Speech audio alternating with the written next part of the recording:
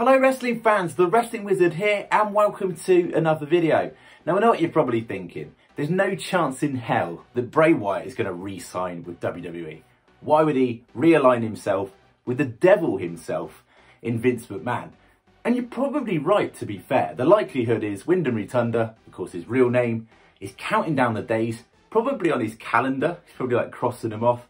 The days till his 90-day non-compete contract comes to an end and he can re-sign, should I say, sign with another company. That's the likelihood. Let's face it, if you used to hedge your bets, you'd bet on him either signing with AEW or Impact Wrestling. However, there's always going to be speculation until he actually puts pen to paper and signs with another company. You can't rule off WWE. It's an option. We know it's probably, well, it could be up to about 5% now chance that he could re-sign with WWE. You can't write it off. Purely and simply.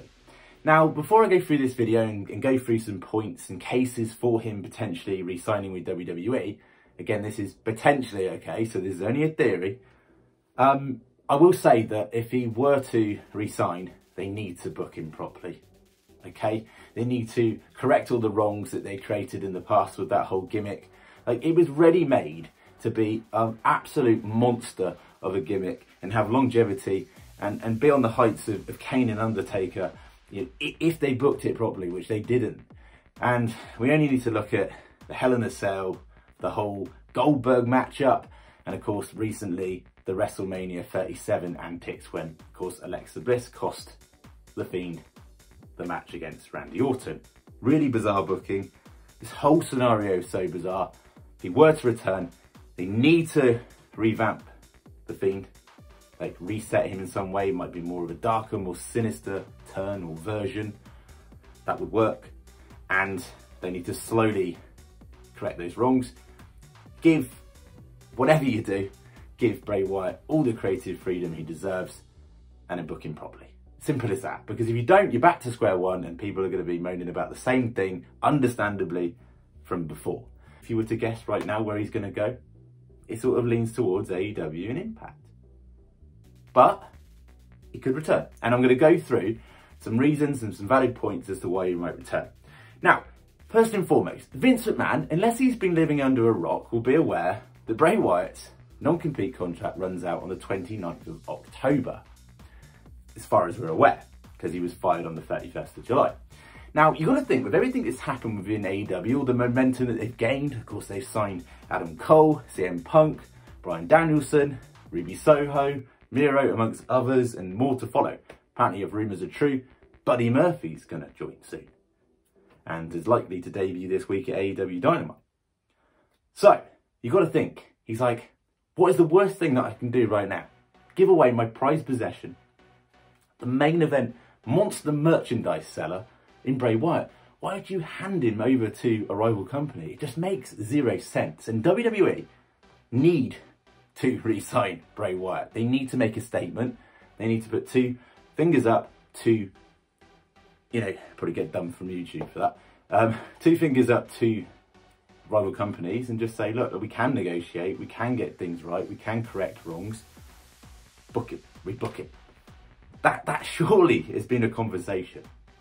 And Vince McMahon is discussed like his concerns for Bray Wyatt's health in the past as well, because obviously that's going to have some repercussions when your best friend passes away. Wyatt's best friend obviously being, or one of his close friends being Brody Lee.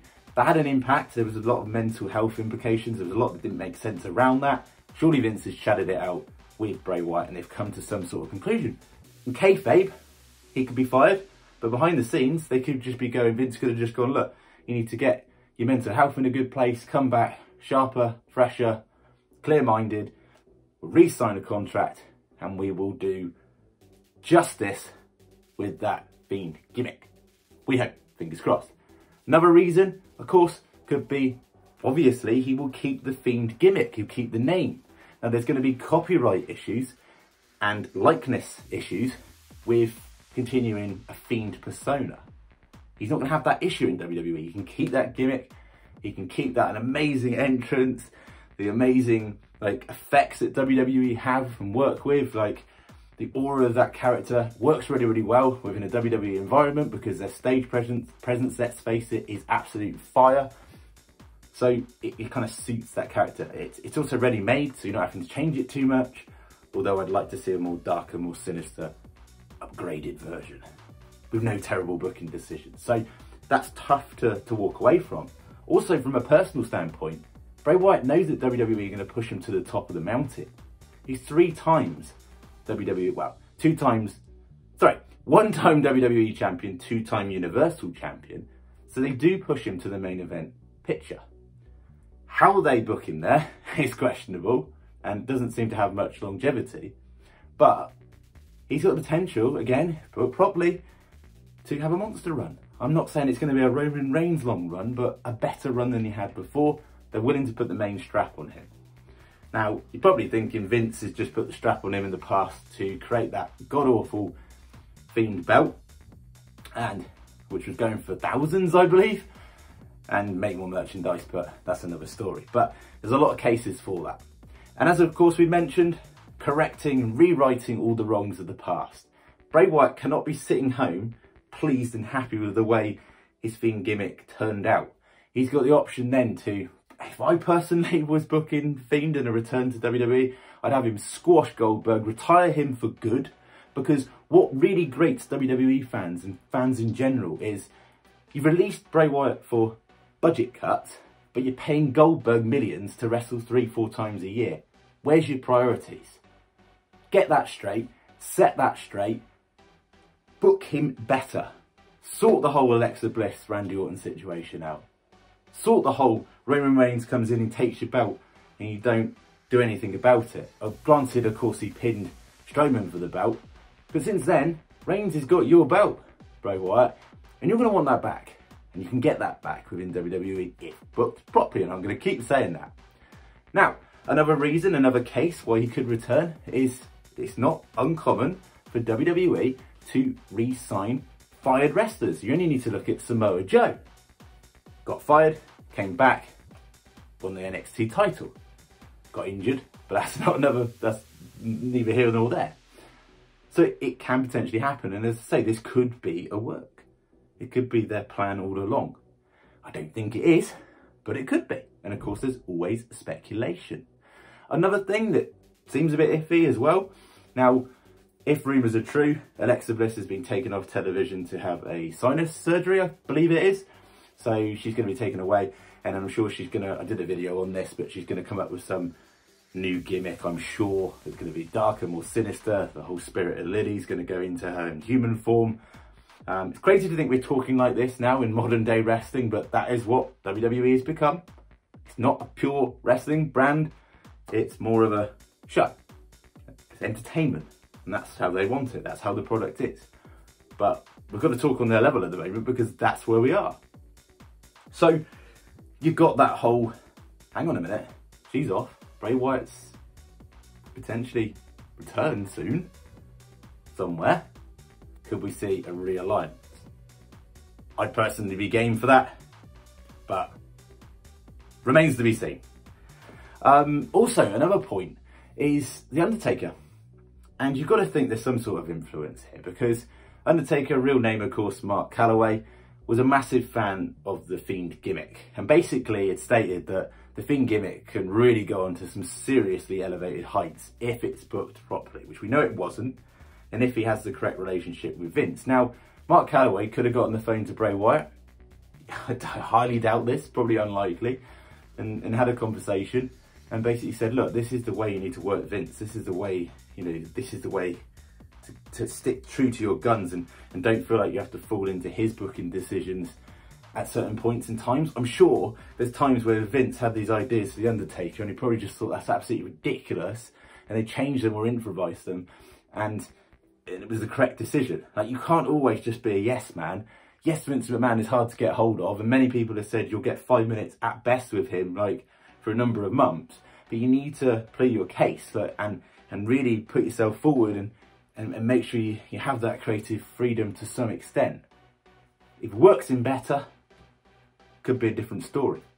Also as well, ties in with Roman Reigns. I mean, look, at the moment, after that WWE draft, I was looking at the SmackDown male roster, right? And I was thinking, who is actually a legitimate threat for Roman Reigns at the moment? Drew McIntyre, obviously, and it's obvious that they're going to push that rivalry. But with the exception of a few, I mean, you don't want to revisit the whole Cesaro situation. I honestly think that would be a mistake. But other than Sheamus, you could have a face turn for Sheamus. Like, who's actually worthy? Like Jeff Hardy, I mean, come on. Like, who is actually worthy? So you put Bray Wyatt into the picture, The Fiend into the picture, you can then reignite a legitimate continuation of a storyline. I mean, The Fiend would be pretty pissed that he lost the title to Reigns, albeit not being pinned. He wants to get his revenge. And I even did a video on this some time back saying The Fiend is going to come back and get his revenge on Roman Reigns. And of course he was fired. So that was that. And finally, I want to wrap up on all the cryptic messages that Bray Wyatt's been coming up with. He's been very active, saying things such as replying to fans, saying, all will be revealed soon, I'll see you soon, revenge is a confession of pain. Now, the reality of this is probably he's going to be showing his angst towards WWE in the past and being more real, whatever that may be, in an outside promotion, and basically telling his side of the story. He responded to Seth Rollins saying that, you know, you wait till you hear my end of the story in regards to that dreadful booking in Hell in the Cell. So there's all these cryptic messages. He posted a picture of the Wyatt family on the night of Extreme Rules. He's been very, very active, and he's put a picture up a couple of months, well, probably about a month back, of, you know, you can't kill it, with that Japanese mask image. And you've got to think, hang on, like, what's he getting at here? Like, that looked too much like The Fiend. Like, we know he can't continue a likeness to that character outside of WWE. So is that a hint? Have they played us all along? I think it's highly unlikely. I really can't see him actually returning to WWE. If he book him properly, I'm all up for it. Of course I'm going to be happy with that, and I'd love to see them work that character properly. But Bray Wyatt is the most cryptic man on this planet, and he's tough to read. And that's what's so good about this. Like, none of us know. We're all speculating, but none of us know what's going on. But the exciting thing is, we will not have to wait long, because if he's putting all will be clear soon, it's going to be soon. Thank you so much, by the way, to all you new subscribers for subscribing. We saw like 100 new subscribers in the last few days, which is absolutely amazing. I really appreciate your support. It'd be absolutely amazing if you could like the video, share the video, subscribe if you're new, turn the bell on icon for notifications, and we'll see you in another video. Take care, stay safe.